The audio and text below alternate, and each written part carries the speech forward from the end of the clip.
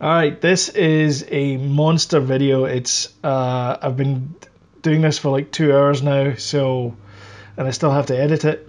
It's gone on longer than I thought it was going to go on.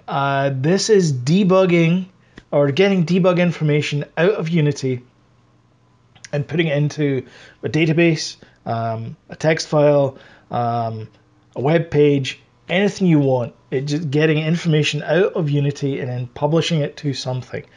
So for that, we use a web server. The code I got for is linked down below. And we write some HTTP responses. And we end up having a canvas with a little dot on it that moves around the screen when you move the character around the screen. So it's a lot of fun. It's a long video. I apologize for that. Me watching double speed or whatever. Although admittedly I talk in double speed, so it's probably not a good idea. But yeah, I hope you like it. And of course, we start as always after the fade.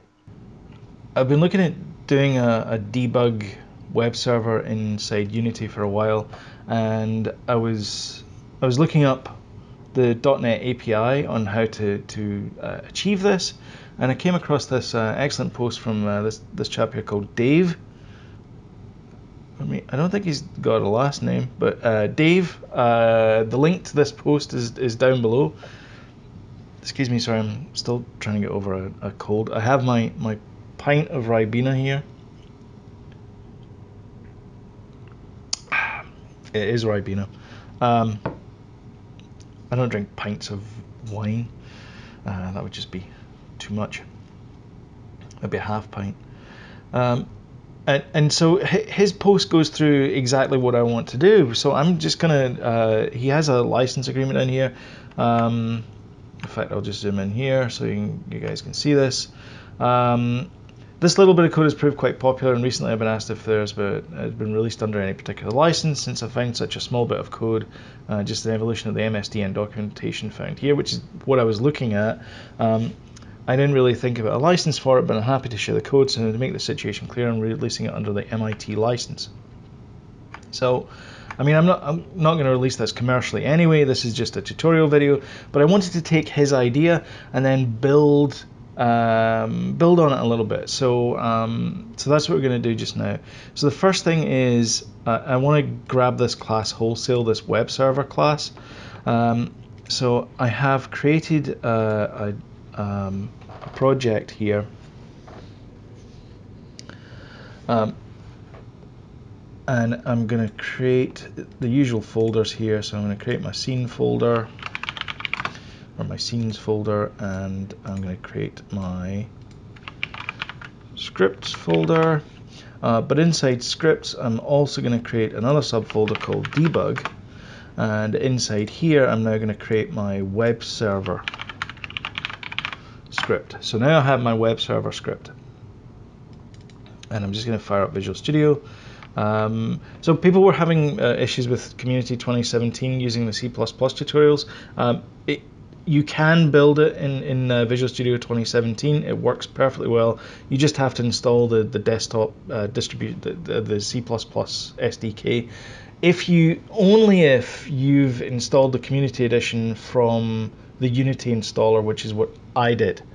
I did not install it separately. Normally I install Visual Studio Community Edition separately from Unity, but this time I was like, I'm in a hurry, just mashed the button. So if you're in that case, it's built just for C#. So if you want C++, you need to download the SDK, which is not a problem.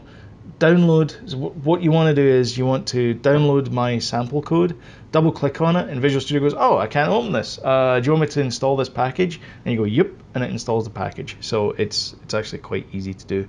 I have a link on my Facebook page, which I'll have a link down there if you want to take a look at. Anyway, enough yakking. So this is the script we have here, and I'm just going to grab Dave's code, lock, stock, and 2 smoking barrels. I'm going to delete a few things as well and change things around, but for the most part I'm going to leave everything exactly as is because I don't need to change anything. So the first thing I need to do is I'm going to get rid of this this namespace. I don't need it. And then I'm going to get rid of link because I don't need that either. And that's it. I think that's everything that I need to do. And I'm good to go. Okay, so that is the debug web server. Works exactly as Dave intended it to work, but it doesn't have the namespace on it. That's the only difference. So what I also want to do is I also want to create another C# script. This time it is going to extend from monobehavior, and it's going to be called debug web server. So my debug web server is going to use this class that we've just created. So my debug web server is a wrapper around it, and the reason why it's a wrapper around it is because Dave's example down here, which is very, very small text. So Dave's example here is it's just a simple C# program that waits for the web server to start, and then it sends out that response, which is we're going to have almost exactly the same thing as this, but I want to change a couple of things around again because we're going to have something slightly different. For example, I don't know what this is going to be. I'm going to make it localhost, but I don't know what port it's going to be, you know, that kind of thing. So what I'm going to do is inside here I'm going to make the text a little bit bigger actually. Tools, options. So this is the really the kind of I've used it on the previous Manic Miner video. More of that coming later. But I'm going to increase this to 14% because I know quite there's a few of you out there that watch this on TV and mobile devices, and the font is quite small. So there's nothing worse than looking at something the font's like this size. So okay. So Dave's code is this. So we still want this bit of the code, but we're going to change a few things around. So we'll put this inside the start because that's a good enough place to put it. And the other thing it needs is it needs this send response part here, which he's got as static, but we don't need it as static. We can just have it as just a normal normal method. And I am going to do my control period and then add my using system.net, and I'm also going to add system as well because that doesn't seem to be in there, and that will give us our date time, and we don't need these two lines, and we don't need that stop there. And then what I want to do is I want to say public int port number equals 8080, public string, and then this is going to be API entry point. I think it's called API ent. What does he call it? He calls it something else. Let's keep it consistent with what he calls it. He calls it prefix. Okay, so I'm going to call that prefix. And I'm going to change that to my game. Okay, so the prefix is going to be my game. And we don't need these here. So really, this debug web server is going to try and be as open as possible because I want to be able to extend things from it, and we'll show that in just a sec. Well, later on in the video.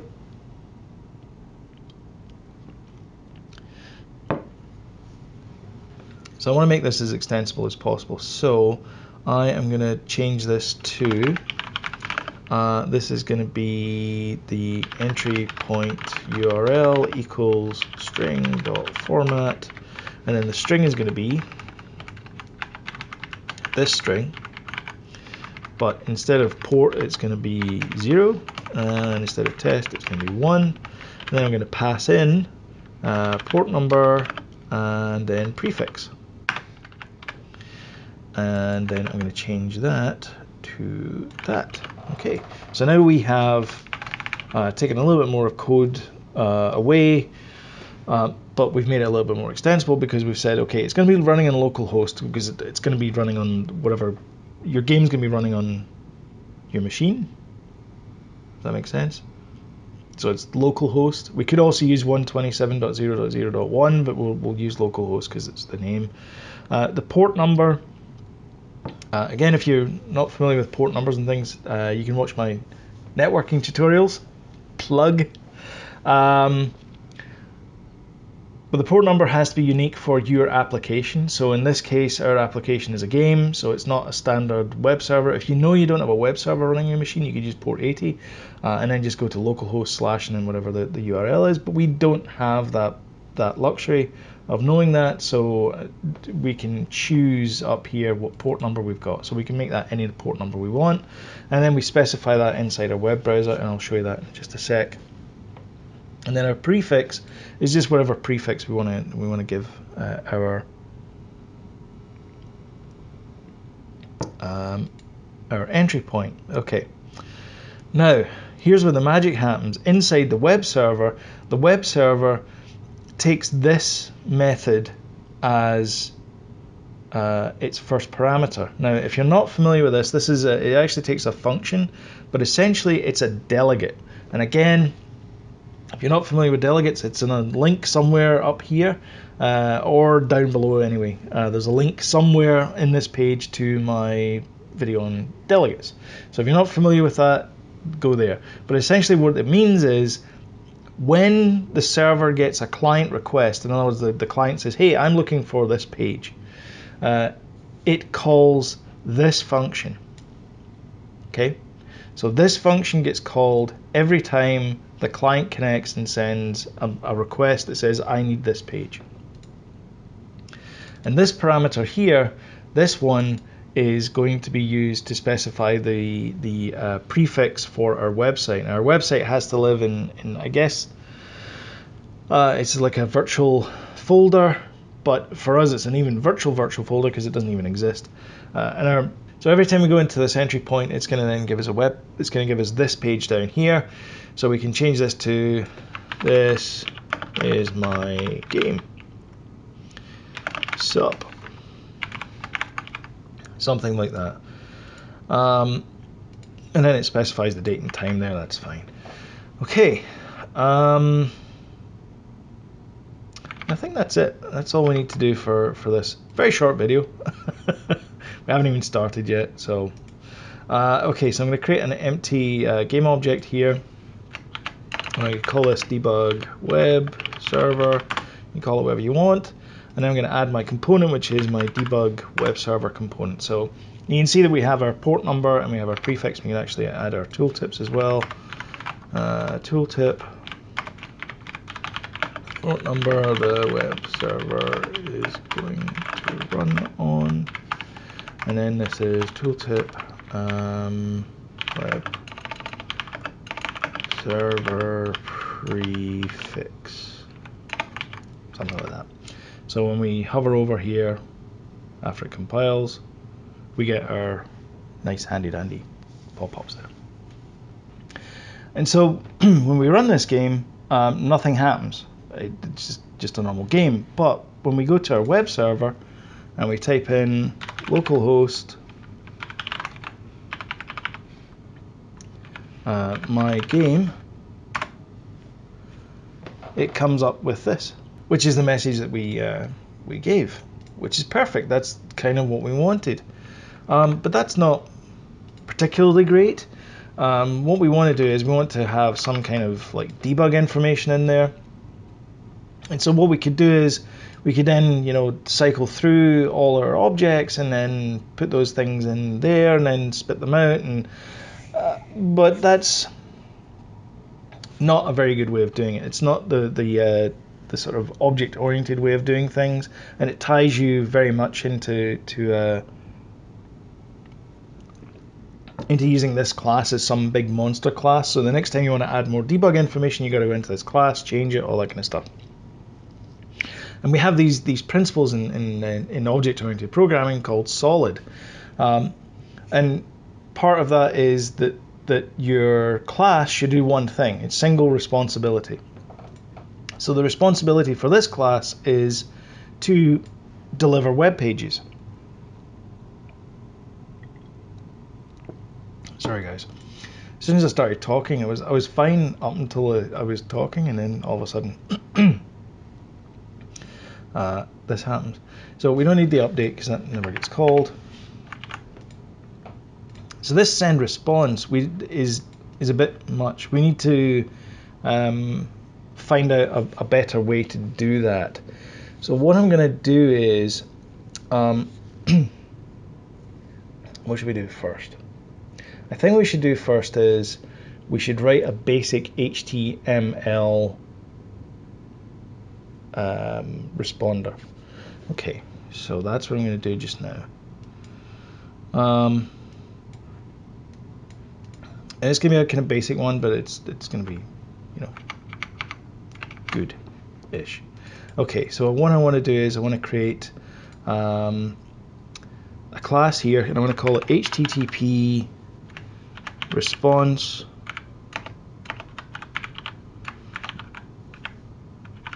behavior. I want to call that HTTP response behavior, and then I want to create another class here, and I want to call this file. Actually, it would be file HTTP response behavior. Okay, so we have two new classes here. We have file HTTP response behavior and HTTP response behavior itself. So I'm going to open up this one here.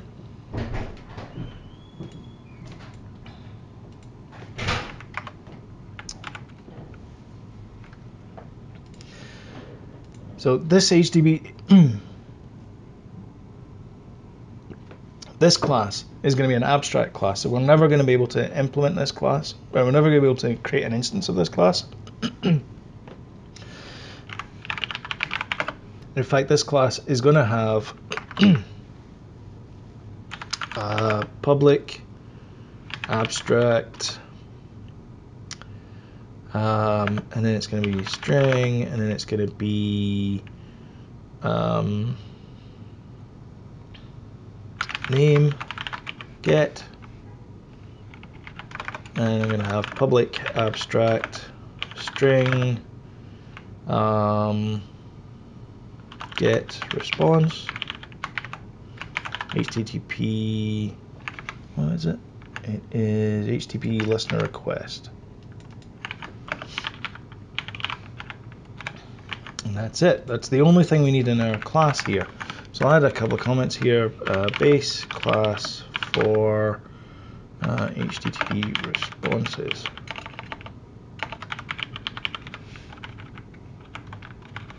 The name of the responder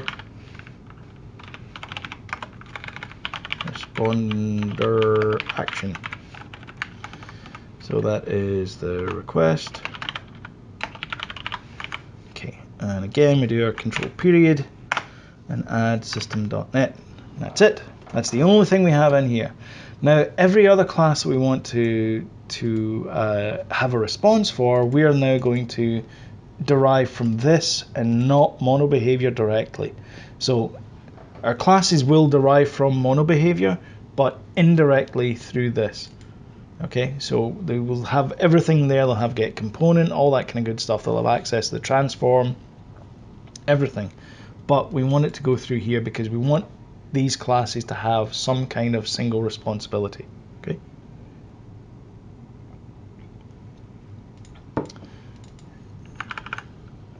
So our other class, our file response behavior, is now going to extend from our HTTP response behavior. And you'll see that we have our red squiggly line because it says that we don't have the following items implemented. So we're going to implement them just now. We're going to type in override and then space, and then we'll have name. So we're going to have name, and then we're going to have public override, and then it's going to be get response, and then that gives us our methods there. So for name, I'm just going to do get return file.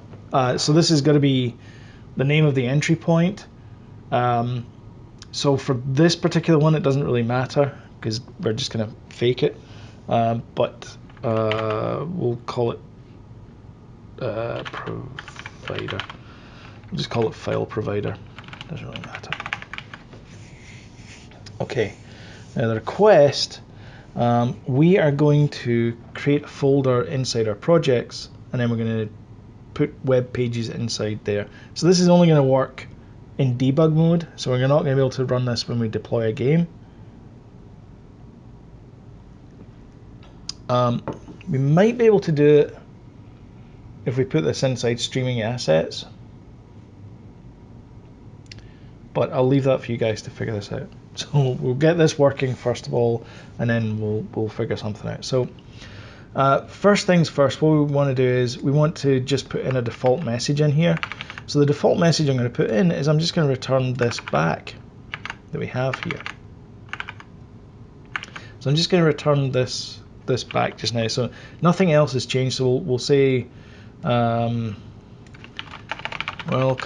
to file provider.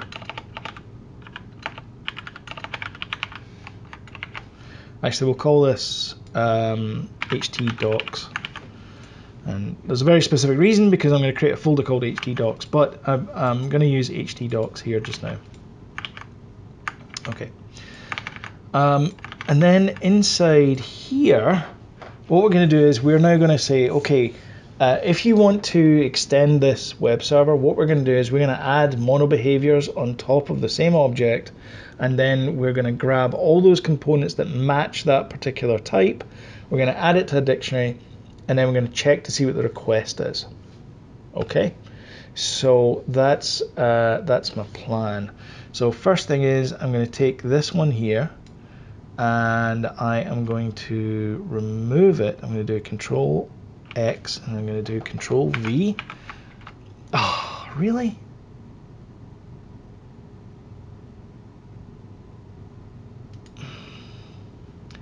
You know, it'd be nice if it knew that I was actually recording something, and then it wouldn't just... That's like 3 videos in a row now? Maybe 2. Anyway. So I'm going to put that there, and I have my reasons that will hopefully become apparent soon. And then I want to have a dictionary, which is going to be string, and then it's going to be HTTP response behavior, because I want to have a dictionary of these responses. And these are responses, responders, and it's just going to be a new dictionary. Okay. And now inside my awake, I'm going to get rid of that there, so I'm going to do void. That was almost Yoda. Void awake. A bit overzealous there. Visual Studio 2017. Just void. Void awake, and then I'm going to say go grab me HTTP response behaviors equals get components HTTP response behavior. And what this is going to do is this is going to grab all the components that extend from this base class. So because we have one that's the file behavior, it's going to extend from this base class. It's going to pick it up, it's going to put it in here, and then we can use that down here. Okay.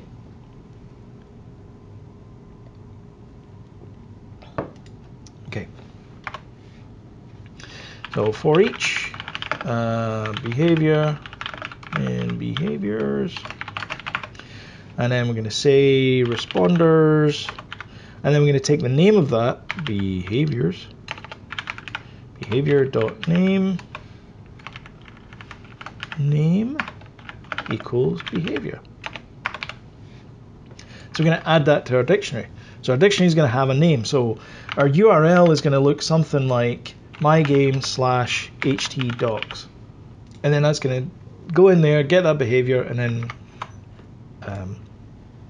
we'll serve up that information. Okay. So I'm going to say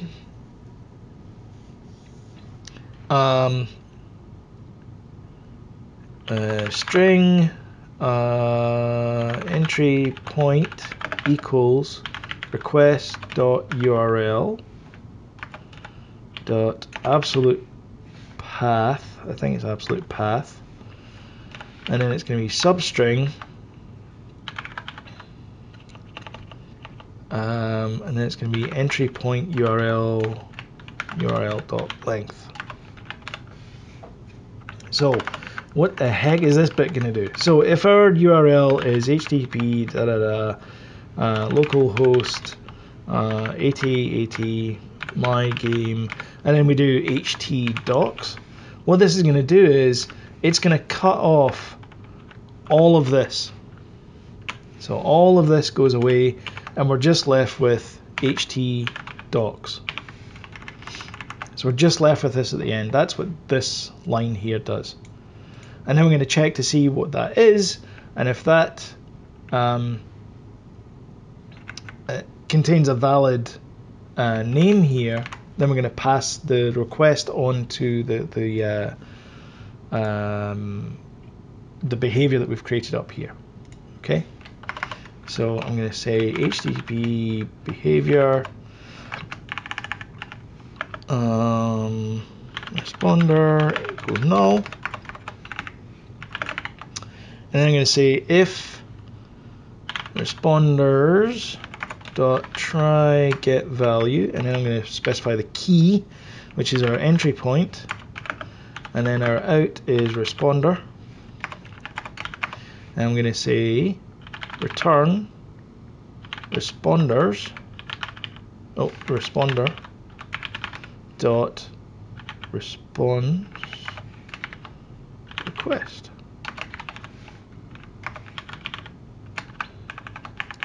And we'll leave it at that for just now.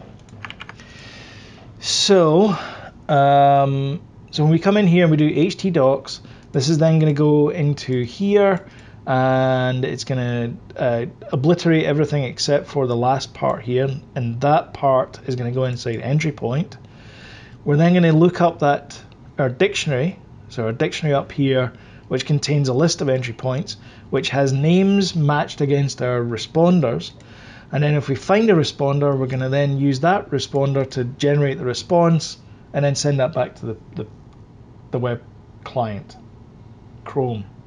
Okay. Otherwise, we're going to say, let's change that to invalid entry point unknown API call. I'll change that to 0, and change that to 1, and we'll change that to entry point, and then that one there. Okay, so now our entry point is going to be displayed inside there. So now we have a kind of dynamic website. So I'll run this here.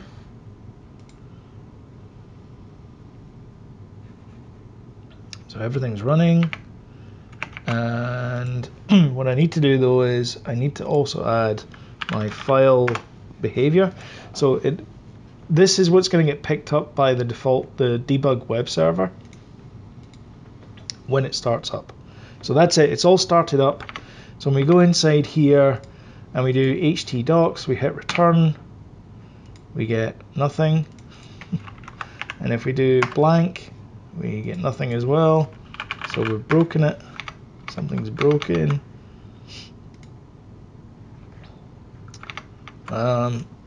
Okay, well that worked well.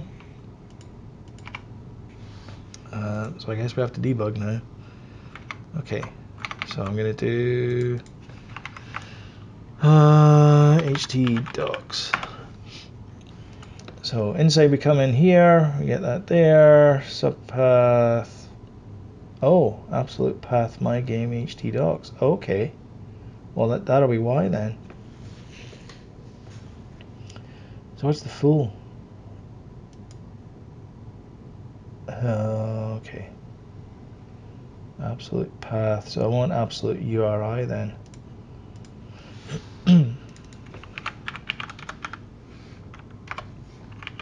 Okay. That's an easy mistake to make. Okay. One simple change. And okay. So now htdocs. Welcome to file provider. Okay. Then we choose something else. We choose that. Unknown call API. This shouldn't work. There you go. Okay. So we have a semi-dynamic website. And we can keep hitting refresh, and we actually get the time as well, so you can tell what time I recorded this at. Okay, so we have the beginnings of a web server. So I mentioned that we wanted htdocs in there.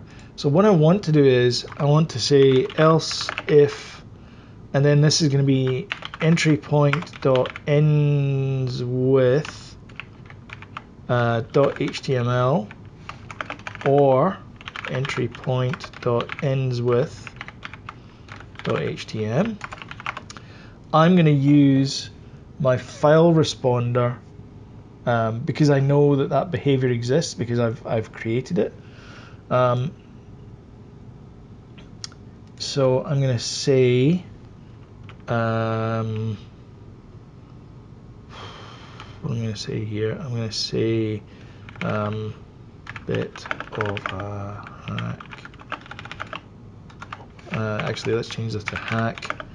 Need to create a way to do an automatic file responder. Okay, so we'll figure a way how to do an automatic file responder, but for now we're just going to hard code it. So I'm going to do responders, and then this is going to be htdocs.getResponse.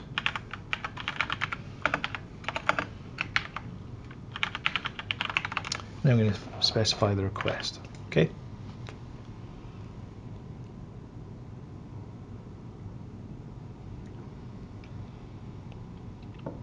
Okay. So just to check, I want to make sure that this one here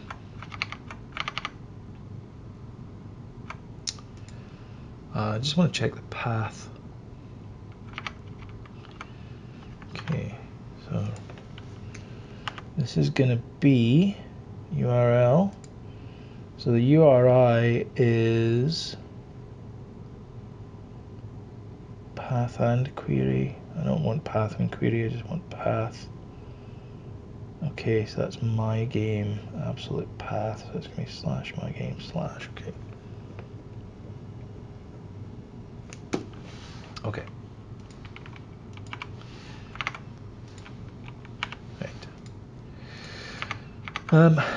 Right, here comes the fun bit.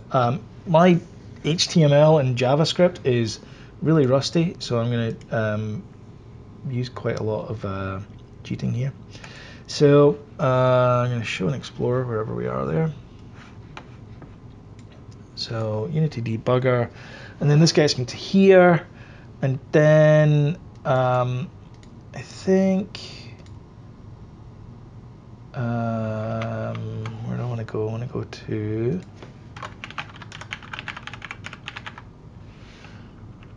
temporary cache path, data path. Okay, I think data path takes me to in here, so I'm going to create a folder called htdocs, and then inside here I'm going to create a new file called index.html. Yep. And I am going to open it with Sublime Edit. And it's a blank file. And I'm going to go over here and get rid of that there.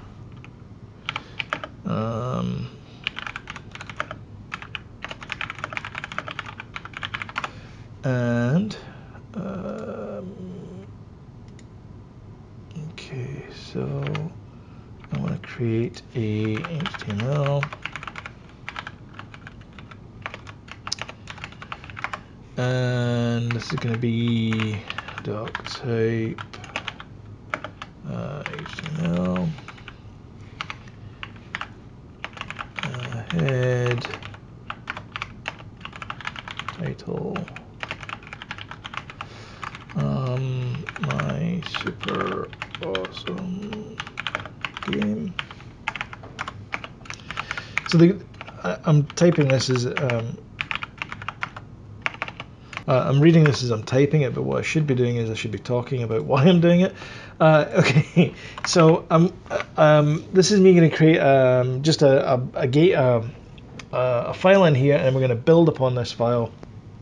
Because what I want to do is, I want to have a little character running around, and I want to be able to send that information to the website and then play that on the screen in the web browser, which would be kind of cool. So H1 super awesome game. So anyway, you get the gist. That is a web page. Okay, so now we go back to our file here, our file responder. So instead of this, we don't want that anymore. We want the full path. So path equals application dot data path, but it is path dot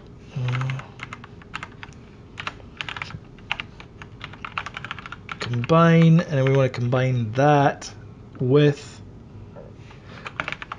htdocs because that's where our folder is, and control period again using system. So this is where our docs are. So you can see that we've got htdocs here, and we've got index.html there. And I want to find the path there. Now we're going to make it so that you only have one page we can go to, or one. We're not going to go to subfolders. It's going to be a particular page. Actually, well, we could. No, I think we can do multiple folders. Actually, we'll do multiple folders. It'll be easier. So that'll be int pause equals. Then we want to find out where the first slash is, and then go one beyond that. So we want to say, or sorry, the second slash, because it's going to be slash game slash blah blah blah, and this is the end thing that we're interested in. So I'm going to do pause equals request dot absolute URL dot absolute path dot index of, and then I'm going to choose the starting point, which is going to be 1 because that's one beyond there, and then I'm going to choose it's char and then 1. If pause is we'll just leave the checking out just now, so say that's got to be +1. So my full path is going to be path equals path dot combine the existing path with, and then this is going to be request dot URL dot absolute path dot substring position. Okay, so what does all this mean? Okay, so absolute path is going to contain something like slash my game index.html. Okay, so that's what this variable here is going to find. Now I want to get to this. Okay, so this could be slash something slash something slash something slash index.html, but I'm only interested in something that's beyond this second slash. So that's what this part here does is it says, okay, go get the index of this character starting at this point here. So this is the 0th character, this is the first character. So the search only starts from this point and moves forward, so it finds this one here, and then we add 1 to it, and then that gets us to index here, which we then combine with our full path inside our game to inside our folder structure to the actual path there. So hopefully this will work. Okay, so then we say if file.exists path, and then we just read in the data. So string all text equals file.read all text, return all text. In fact, we could just do return all text. There you go, saves as a variable. Otherwise, return h3 file not found. Actually, we can return 404 file not found, because it is a 404.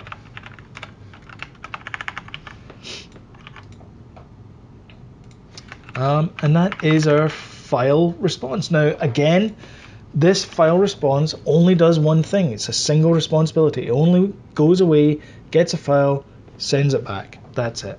So now we should be able to go back to here. We will compile. It's compiling, and then we run it. And again, nothing happens. Then we go to here and we can do our entry point, so we know that's invalid. But then we can do index.html. We get nothing. Why are you not working? So that's good. Index doesn't work, but index.html not working. Let's put a breakpoint here.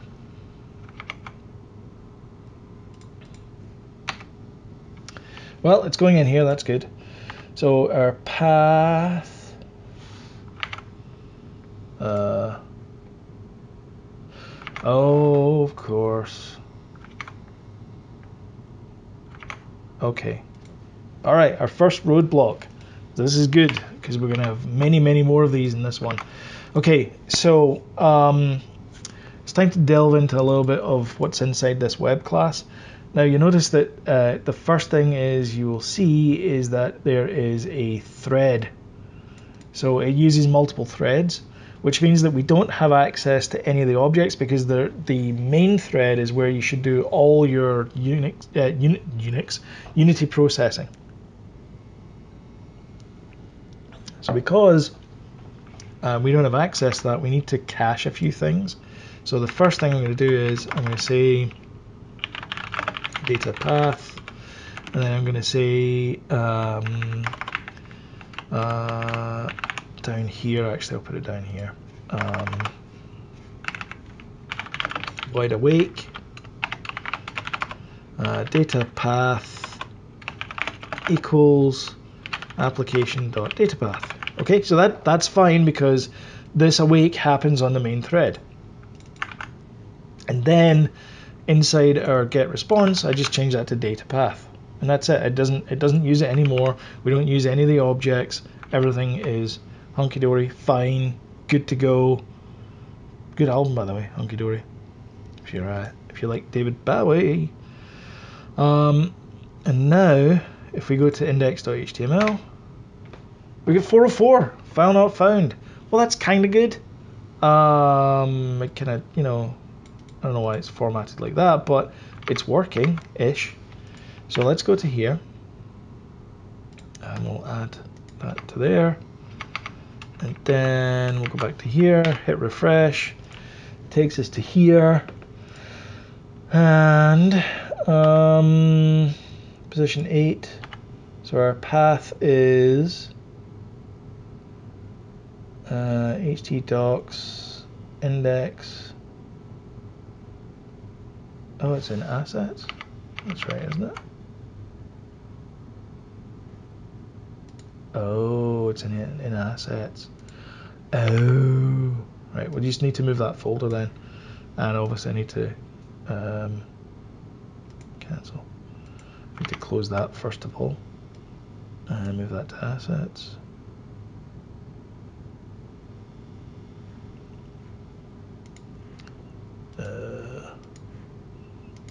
What? Oh, because this is still open. Cancel. Okay, give me a little second here.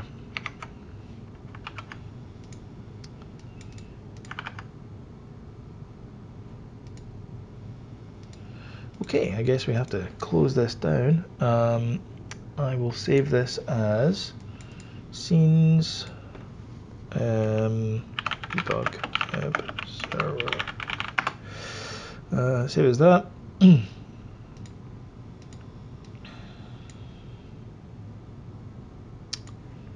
What is holding on to you? I don't see what else can be holding on to you.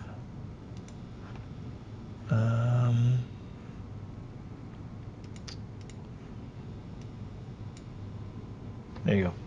Must have been just because it was open. Okay, so htdocs is now inside the assets folder, so let's boot up Unity again. And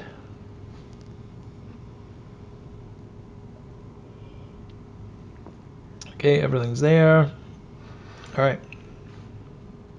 Every confidence this is going to work.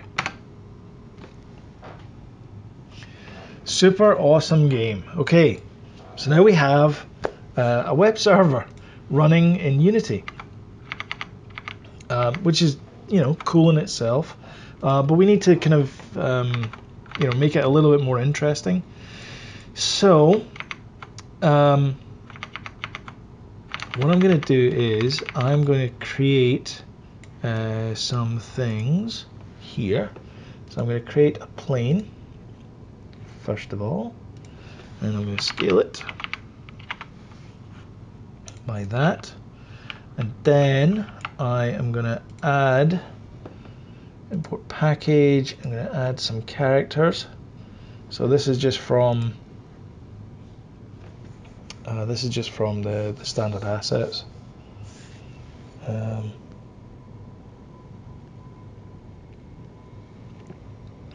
Which I'm not entirely sure about the license agreement. I'll need to check this up, but I don't think I can add this to my repository, so you probably have to get this yourselves. But I will add the source code that we've been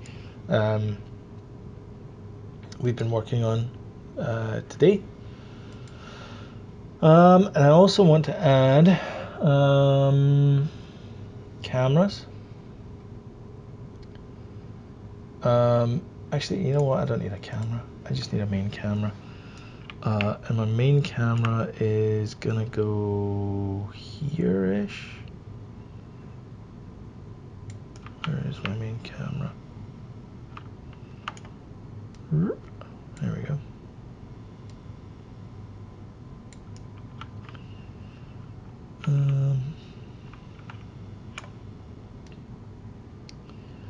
I don't need my main camera to do fancy, crazy, cookie things. I just need it to show the little dude running around. Okay, and then I have inside my standard assets, I have a third-person character, and I have Ethan. I think his name is.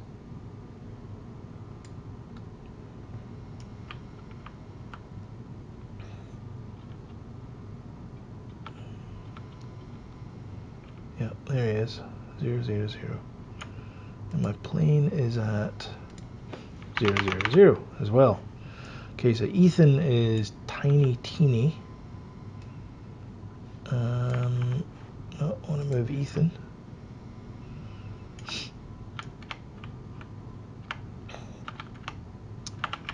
Sorry. Come on. There we go. Okay, I'm going to move Ethan over to here-ish. So enough that we can sort of see him. And then when we run the game, you can see Ethan's down here, and he's tiny, and I can run him around. And yeah, he's loving life. He's living at large, or tiny in his case.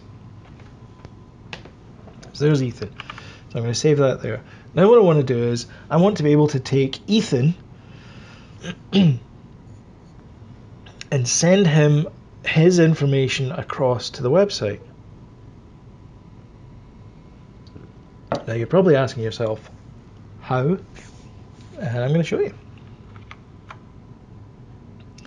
So I think what I want to do is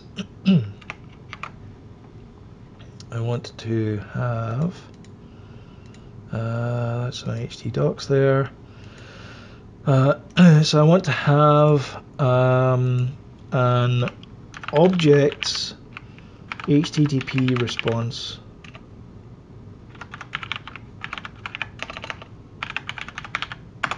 response behavior. And I'm going to double click that, and it's going to fire up Visual Studio, and we're going to wait for it to load. Run out of Go juice.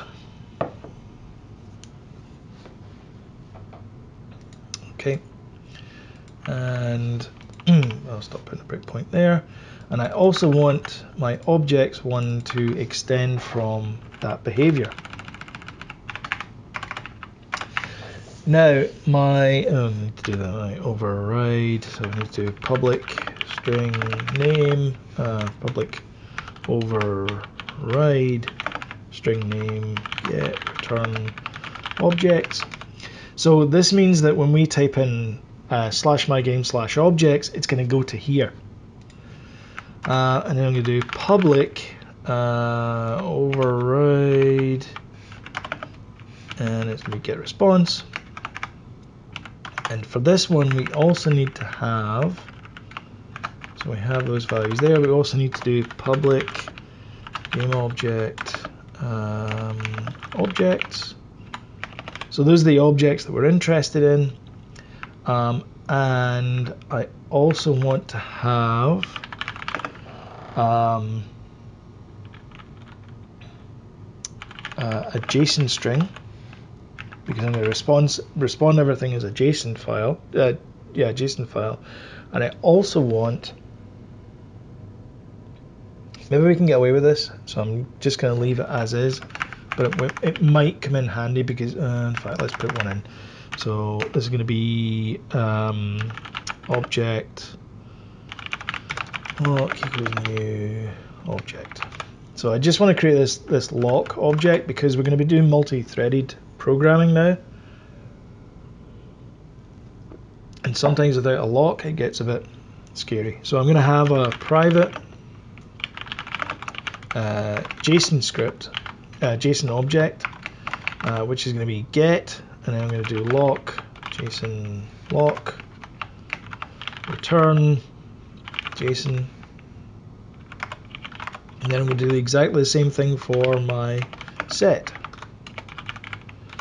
Lock JSON equals value. And so this will stop the threads from accessing the same data at the same time. It's probably overkill, but we kind of need it because, again, the problem is you can't iterate through objects on another thread. You've got to do it on the main thread, which means you have to do it inside the update or some other process. So that's what we're going to be doing just now, is we're going to be working on that. So I'm going to collapse this this down here because we don't need that information. And we're also going to have a couple of objects that are going to be our list objects. So I'm going to do public, actually I don't need that, I just need class object description, and that's got to be serializable. And this is going to have public string name, public vector3 position, and we could add color in here, but let's not bother. And then I want to have class object list, and then that's going to be list object description object equals new object. So again, if you haven't seen this, there's links somewhere around here. Check out my serialization videos. I may have to dash off and get more juice. Okay. And then inside my update, stop putting private in there, Visual Studio. Inside my update method, Why is that blue and not white? Okay. Inside my update method, I'm going to go and iterate through all these objects, create these, and then add them to the list, and then serialize them out. So I'm going to say object list equals new list, and then I'm going to say for each vart o in objects, object description equals new object description, and then I'm going to pass in name equals o.name, pause, the location, what did I call it? Pause, I did call it pause, equals o.transform.position. And we can add rotation in there as well if we want, but position is good enough just now. Then we say list dot, is that not public? Public list dot list objects even dot add description, and then I'm just going to say JSON equals JSON utility dot to JSON list. And that's it.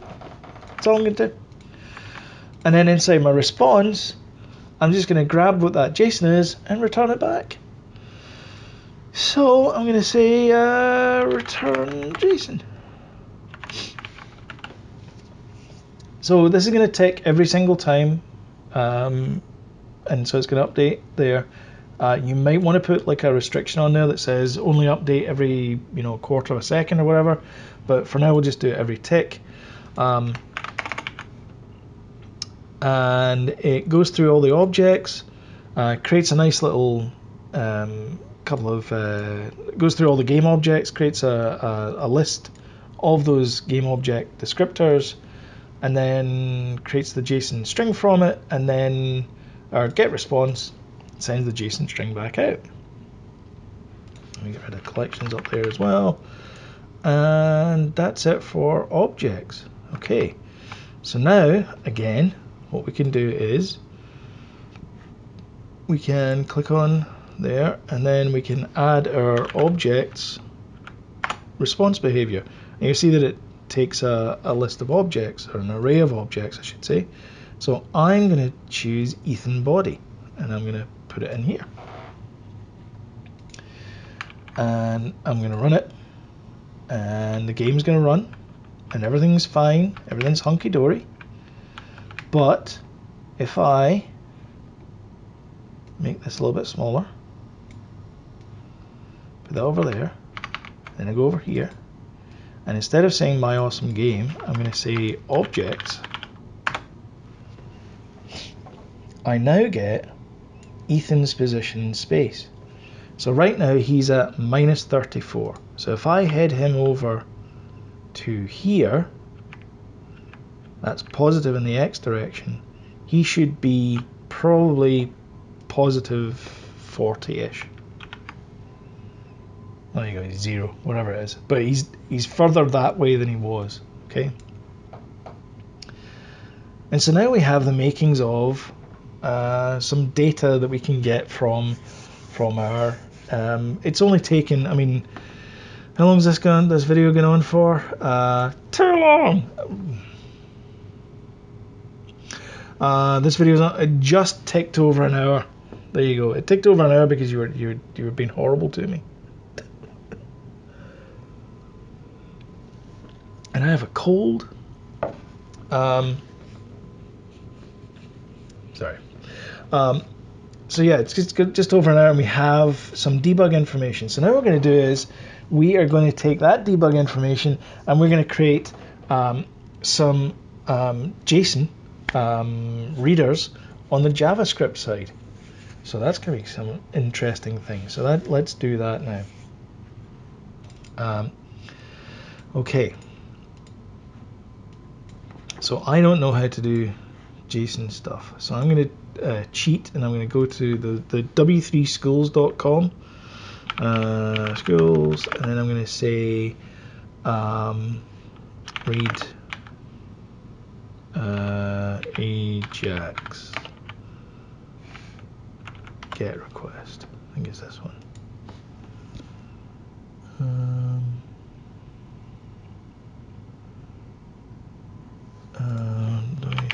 Schools. JSON. I think it's JSON read remote. JSON. I don't want Angular.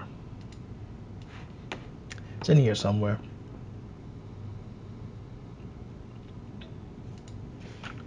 Request. I don't want is it Ajax request. Is this the one?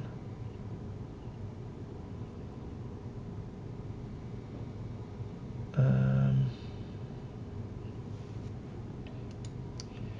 think it's this one. I think it's this one. This looks familiar. Ajax intro.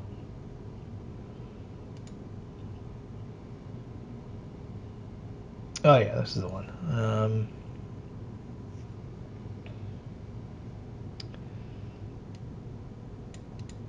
Yeah, this is the one. Okay. So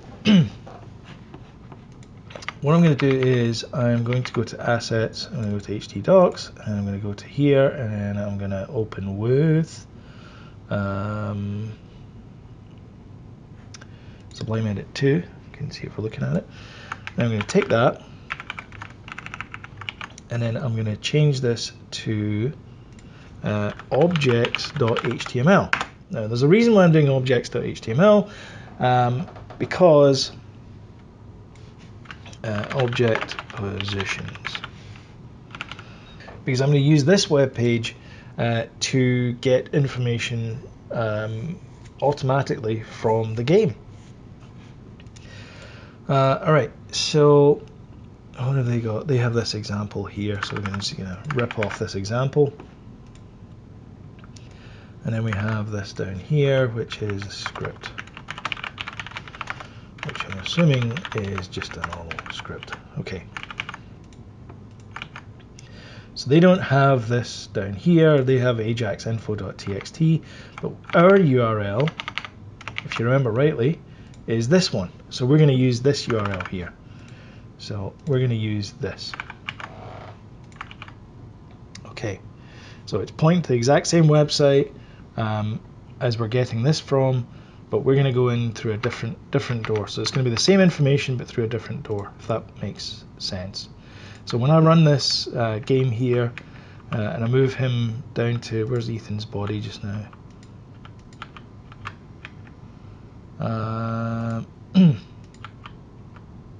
Okay, so it should report that he's at -17, -2.9, -22. Okay, so if I go to, instead of objects, I choose objects.html, that'll get to this point here. So when I click on change content, it now gives me the information that I would have got from there, and you can see that it's -17.3, -2 point whatever it is, -22 whatever. So that gives us the information for Ethan there. Okay. Now, what I want to do though is I don't want it to be JavaScript set interval. What I want to do though is I want it to fire that event when I load that page. Okay. So what I'm going to do is, instead of on click, I am going to, that's demo there, I'm going to say on load equals setup timer. And I'm going to change that to wait for it, like that. And then my function here is going to be setup timer. I never thought you were writing JavaScript today, huh? Okay, so setup timer, and then I'm going to say set timeout, and then it's going to be load doc, and then we're going to try this every half a second. I think every half a second should be good. And then this will then change the values in here. So I'm going to stop the game there, do that there, and then go to here, and then when I press this, so now we see Ethan's. I'll just keep the X value there because it's probably the easiest way I can show it. So now we're going to move Ethan along in the X value, and we should be able to see it change on the website. Yeah.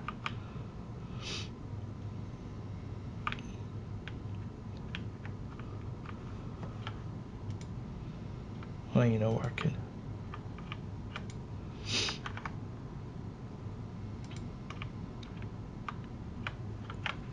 Why are you not working?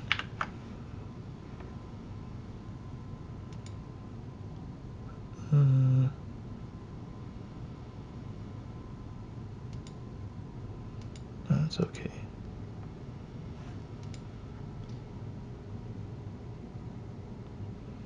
That was a timeout. Set interval. Oh.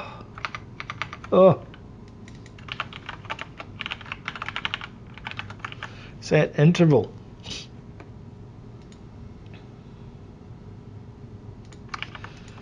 Okay, so we do that, and then we run this, wait for it.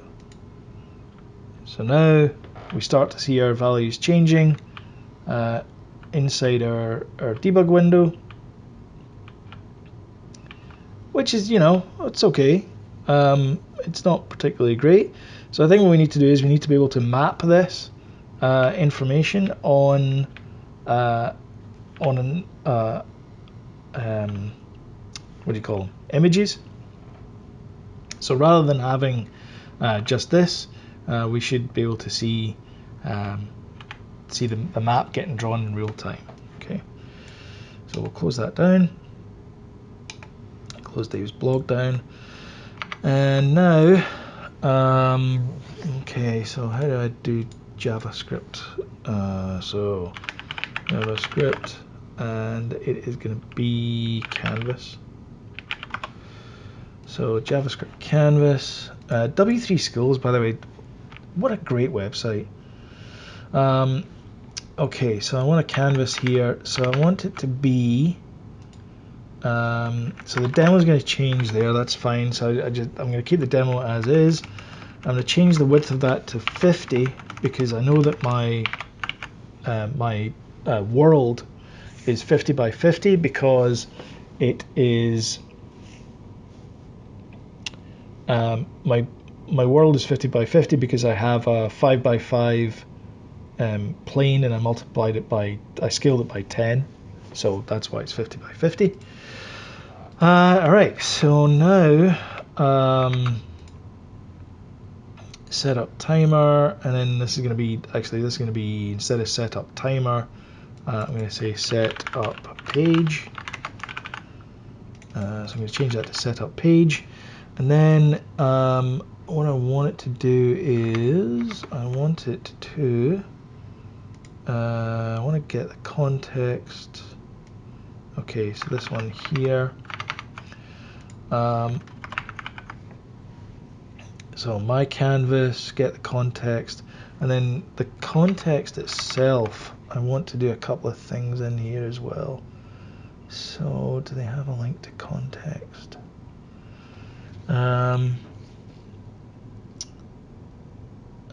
Full list of canvas tutorial. So you can draw.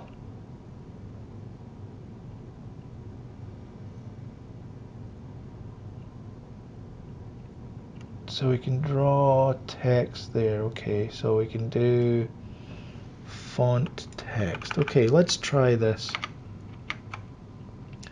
So inside our document, we have our response here. So this is going to display our response, but let's say we don't want to display the response. What we want to do is we want to do our object equals JSON.parse, I think it is. I think it's JSON.parse. Let me just check. JSON.parse. It's capital JSON.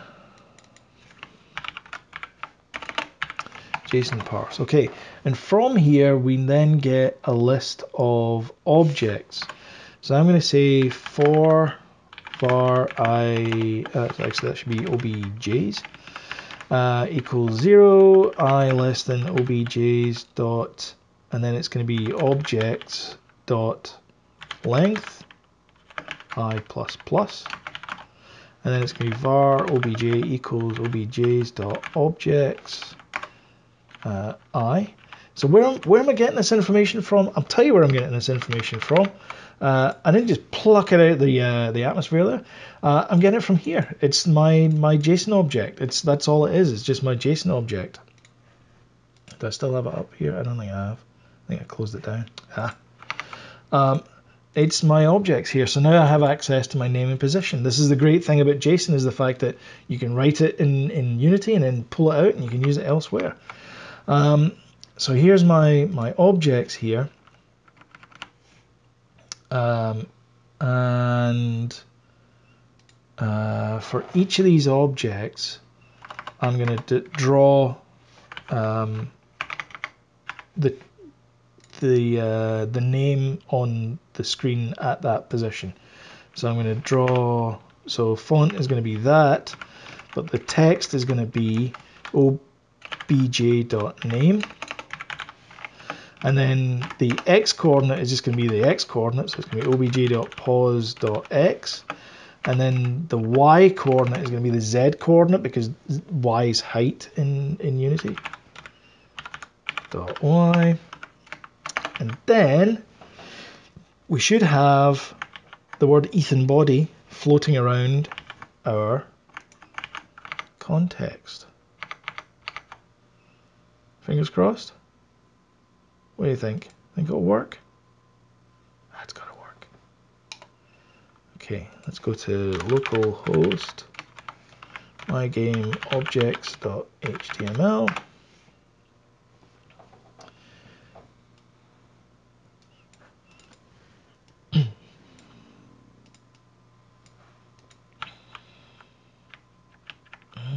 I'm not seeing anything just now.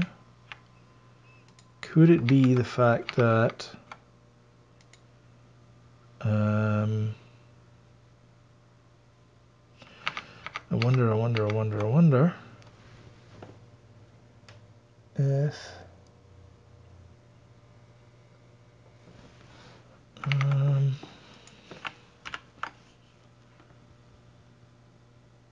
JSON parse is not a function. Well, there you go then, because it's JSON, it's lowercase parse. There you go. There you go. Okay, let's run that again. All right, and what we can do is we can just refresh this page. And we're still not getting any. Oh, I know why. So the problem is, so if I make him 0, 0,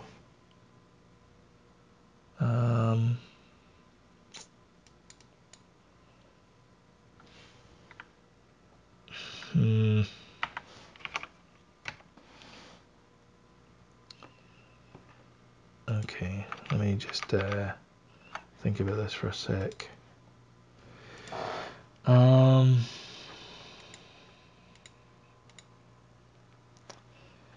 Let's do some debug. So we want to do inner HTML equals obj.name. I just want to make sure we're getting the name. So let's just do this dot response text. Let's just output everything so we know that we're getting something.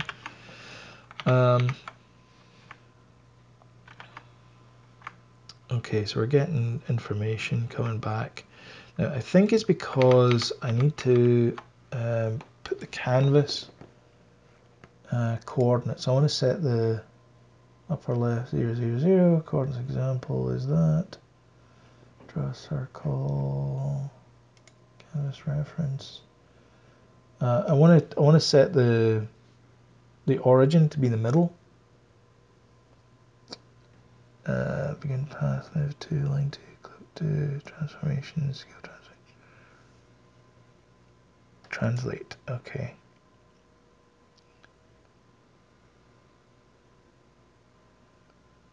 Set new 0, position to 70, 70.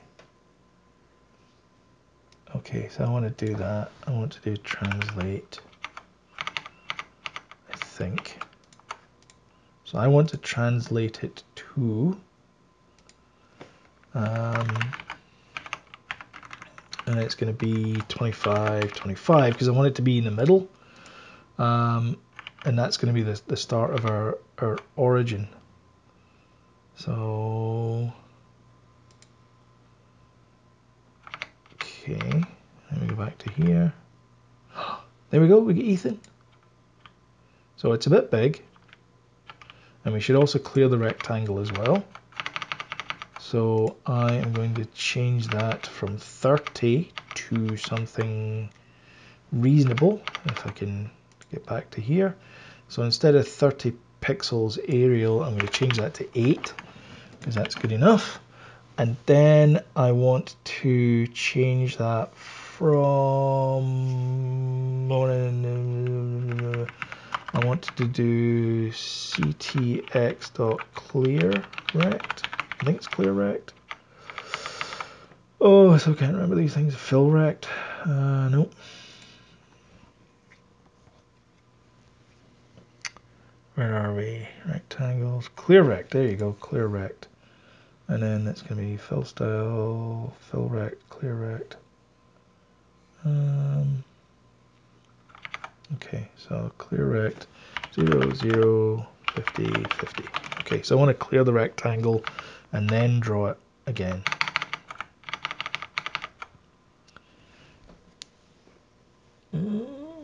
Okay. And now, here's Ethan.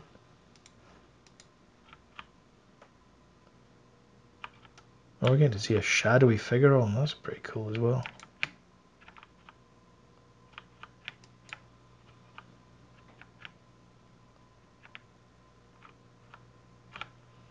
That's weird. It's like he's getting stuck.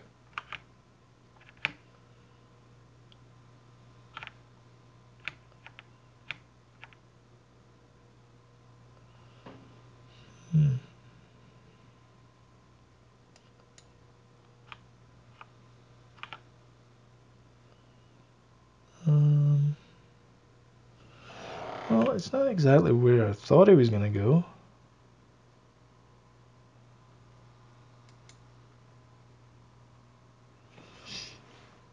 Why is that so? What is the scale? Where is my... Here we go. Canvas reference. Okay, so let's find out what the scale is. So we get transforms. Scale. Scale is the current drawing bigger or smaller.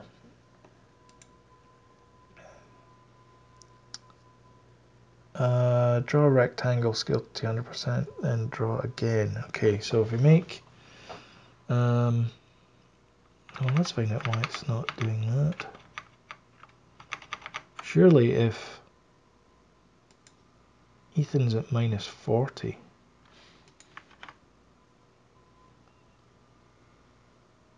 he should be down here-ish. And when you move him further up the screen,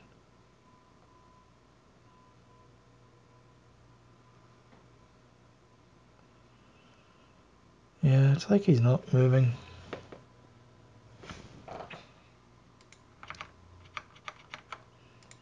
Oh, that's why. Oh. Pause.z. Okay. I was wondering why he wasn't moving. Okay. So now, so wait for it. Okay, well, he's not there anymore. Oh, here we go.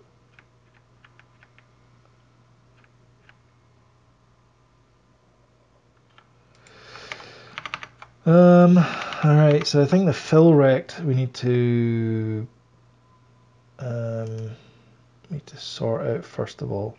So let's sort that one. So we need to do fill rect.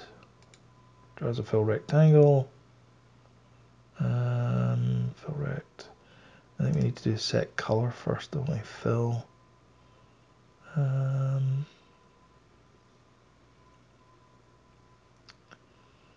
Where are we?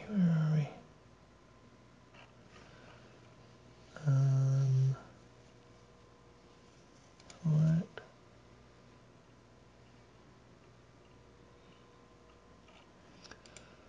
Oh, I so saw this earlier on. Where is it? That's the gradient stuff. Begin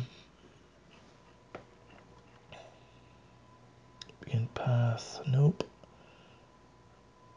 Sorry, this is not exactly the most interesting thing in the world. I do apologize.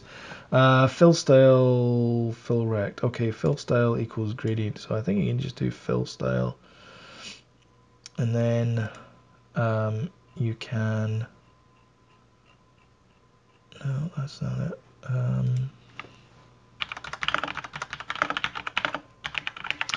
JavaScript canvas. Okay. Can you do this? Fill style. Okay, so fill style equals that. All right, okay. Perfect. All right, let's fix this first of all. Okay, so we want to do fill style equals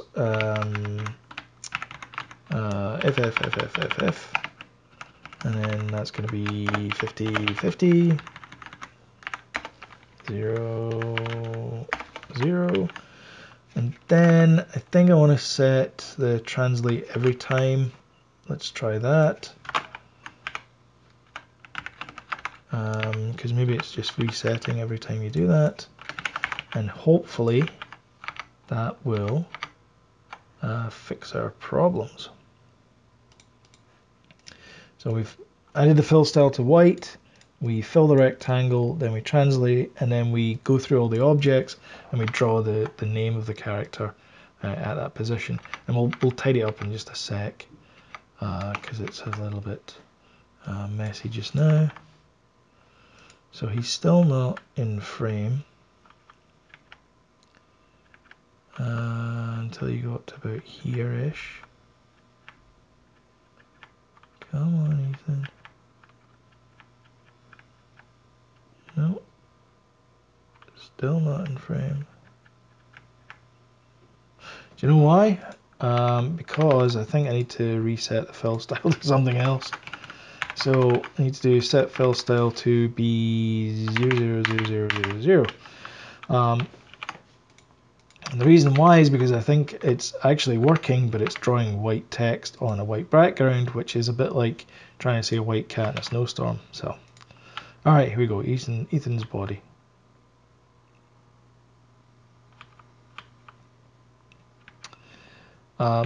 So I think the translation thing, that only works once. That looked like it was translating it all wrong. Set translate 25, 25.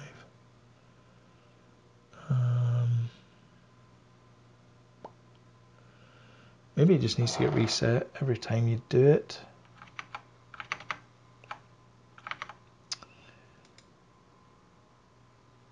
Actually, yeah, maybe it does, because I've got a funny feeling if I do that, it's only going to fill in the first rectangle. JavaScript. Yeah. Okay. So what I need to do is I need to set this to be 0, 0. For all you JavaScript aficionados out there screaming at me, I'm sorry. It's not something I use every single day, but you kind of get the gist. It's, you know. I had a juice as well. Have a cold beer after this one. Okay. So we get Ethan here, and then over here we do there. Okay, so we're still getting that.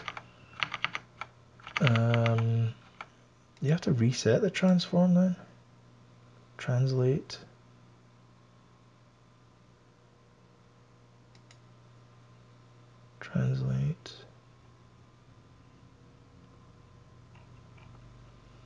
Is there a reset translate?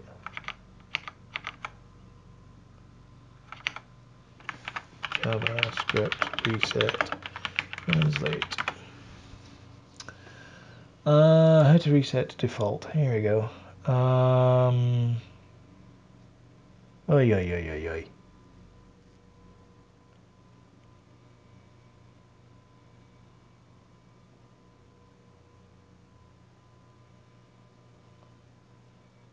Oh, okay. Okay. CTX, save, translate, restore. Okay. So that's going to be ctx.save. And then I want to restore it. CTX restore. So restore. Restore. So save, you do your translation, you restore it. Okay, because that's perfect, because we want to zero everything in so that when we reset this, it does the right thing. All right, okay, so now reset.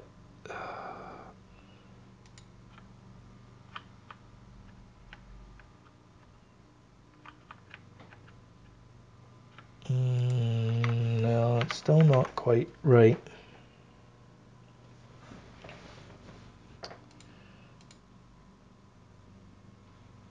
It's still filling this in here. Because look at this up here.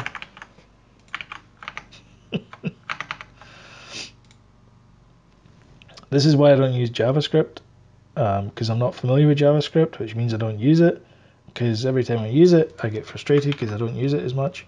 All right, here we go. So this should now start posting in things. Please work. Please clap. Oh, here we go. Okay, so it's still not working quite the way I was hoping.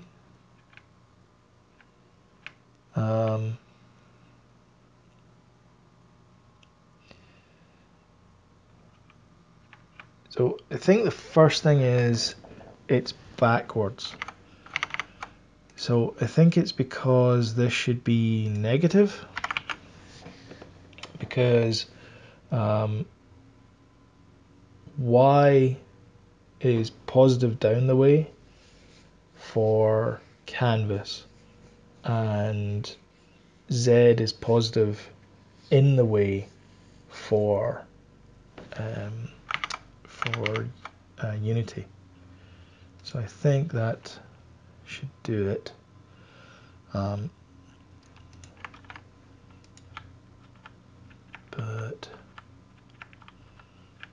we'll never know. Oh, here we go. So it's moving in the right direction now. It's just not quite, I haven't quite got the scale right yet for it.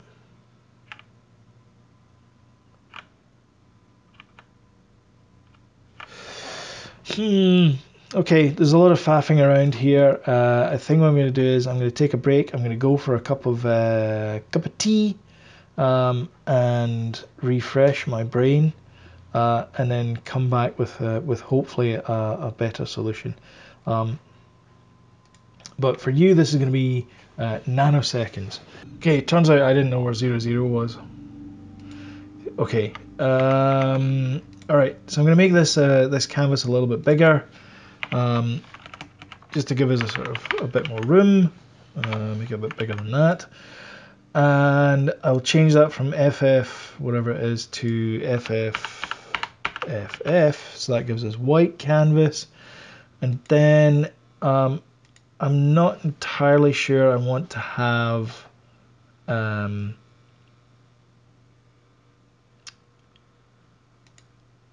Ethan's name. I think what I want to do is I want to just have his, and I can go out here as well. I don't want to do that in a for loop. I think I want to just point his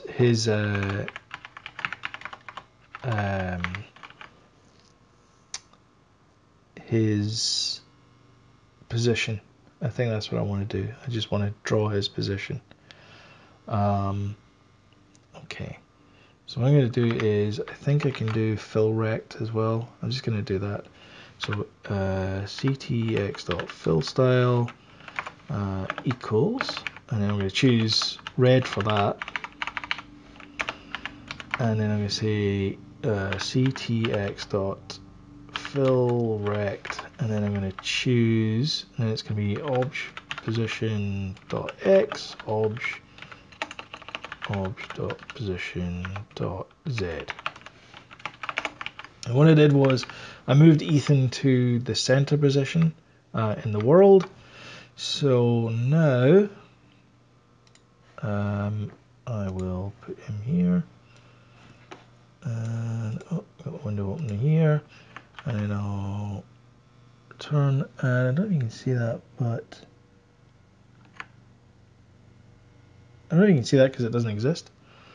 Failed to execute fill rect. Why is it failing to execute? Because I have not put in the dimensions. So I'll make that 4 by 4, and then I just need to refresh the page. It's great because I'm working in HTML now. I don't need to recompile. I can do my debug things, and I can actually write debug code that puts things right in the position there. So that's 0, 0, 0, and he's at 2. That's kind of weird, but whatever. So now we can see Ethan is moving around. Oh yeah, because it's upside down again. Oh, oh, I didn't need to stop that. Not listening to myself. I don't need to change that information. I can just write this in my JavaScript code, and I can write any debug information I want, and I can even change things on the fly, and then get those options to change. So now you can see that when we move down the screen, we move down in the world. Ethan moves down in the world. Oh yeah, I need to change the rectangle. But now you can see you can actually create a path and find out where your users are going based on where you think they are in the world, and what positions they want to be at. So yeah, that's kind of where I wanted to get to from here. So I want to change that to, oh yeah, because it's translated to 0. Okay, so okay. Here's the problem. I changed that to there, and what I should have done was I should have my canvas is that, so I think I can get my width from here. So I can do that as width, and I can do that as height, and I can do that as c.height divided by 2, and I can do this as c.width divided by 2. And then that should mean that if we change the canvas size, everything else should just work. Okay, and again, I didn't have to stop that. I keep doing that because I'm used to doing it that way. But now we have Ethan in the sort of center there. So when we move to the right, you can see that he's moving over there to the right, and he's moving up a little bit. And you get him to move up further up the screen. And so you can track this, and the nice thing now is that because you have this information, you can now post this to a database if you want. You've got it in any format that you want, and you can write additional debug information just inside here. So it'd be interesting to see what you guys make of this video. What improvements you can think of. One of the things that would be nice is if we have objects in here, that those objects then get translated across into here, so we can actually see where Ethan gets blocked and that kind of thing, or maybe even draw the map. I mean, right now this is effectively a top-down view of this terrain here, but what if you signaled where Ethan died or whatever it is? In fact, there's a great video of where all people die in Just Cause. If you Google Just Cause death positions, you'll see a video, I think. I'll link to it below. I did so many links today. Never remember them all. And so that you'll be able to see the positions here. But this kind of gives you an idea of what you can do. You can get Unity to basically create a website, web server, and then you can use that information and you can extract that information from there and then do things based upon that inside here. So for example, what I can do is I can say if, so this is me writing, this is me, I'm running, for me, I'm running a web server on here, the game's running, and then I'm going to write debug code on the fly. So I'm going to say if object position dot x is less than 0, I'm going to set the fill style to purple for whatever reason. ctx.fillStyle equals ff00 ff. Okay, so if it's less than 0, I'm going to set it to purple. So I've got that there, and then I refresh that. And you see he's purple now. But as soon as I start moving over to here, he will eventually change to red. And so you can see you can actually write on the fly debug code, just to do whatever you need to do. It's your game, it's your debug thing. So anyway, that's I think that's as far as I want to take this video today. If you're interested in doing any follow-ups from this, what if you want to do, I don't know, whatever it is you want to do, then pop a comment down below. Hi guys, thank you very much for watching. I do appreciate your patronage, coming around and using your eyes to watch me faff around with programming. It's very much appreciated. If you liked, then thumbs up. If you didn't like, thumbs down. Let me know why. Either way, I'm going to move that out of the road before I knock it over. If you have got this far and you haven't subscribed, please subscribe and hit that bell button. Apparently, it's a Pavlovic response that YouTube want you to do, is if you've subscribed, it's not enough. You need to hit that bell button there. So the other sort of call to action is tell your friends. If you like these videos, tell your friends and let them know. And then,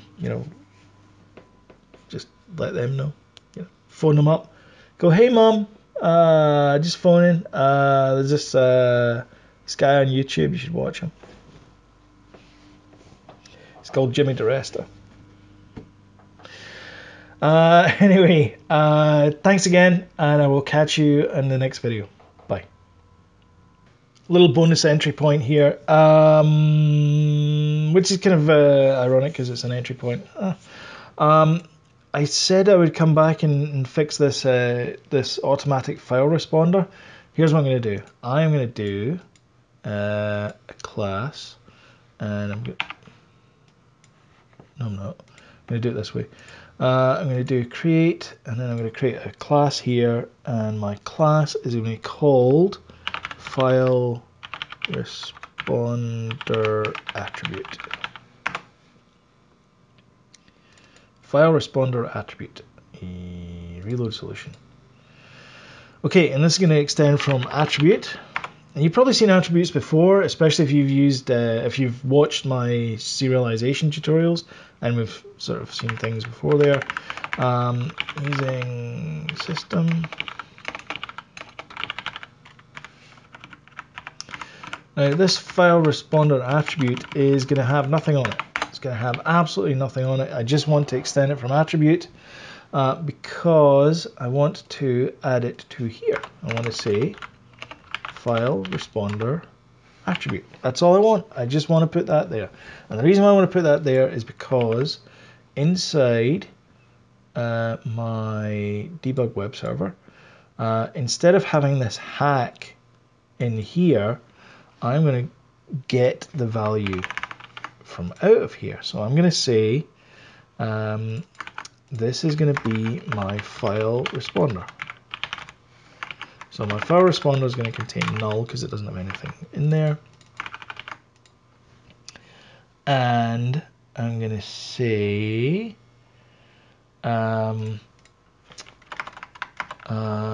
if behavior dot get type dot get custom attributes. This is where we start to go into a little kind of craziness. And I'm going to do type of, and then it's going to be file responder attribute. And then I think we specify false here. Attributes, and then that's going to be oh yeah, it's got to be object result.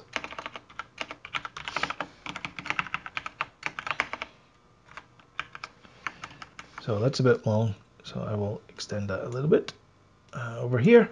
So I'm going to say go grab those results. If that has this attribute, then I'm going to say if result not equal to null and result dot length is equal to 1, file responder equals behavior. Okay. I'll tidy it up a bit.